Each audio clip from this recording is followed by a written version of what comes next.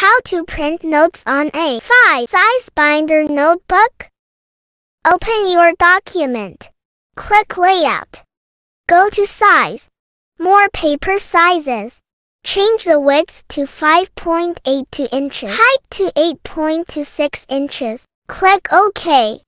Go to Layout. Click Margins. Custom Margins. Change top margin to 0.8 inches. Left, bottom and right margin to 0.6 inches. Click OK. Go to File. Click Print. Click Print All Pages. Click Only Print Odd Pages.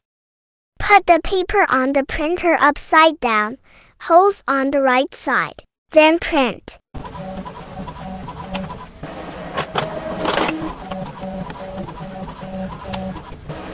Now let's print the back pages. Click again to print all pages. Now, click Print Even Pages. Insert the blank page of the previously printed sheets in the printer, holes on the left.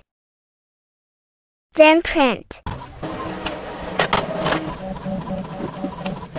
And that's it. We have a printed notes that we can put on our binder notebook.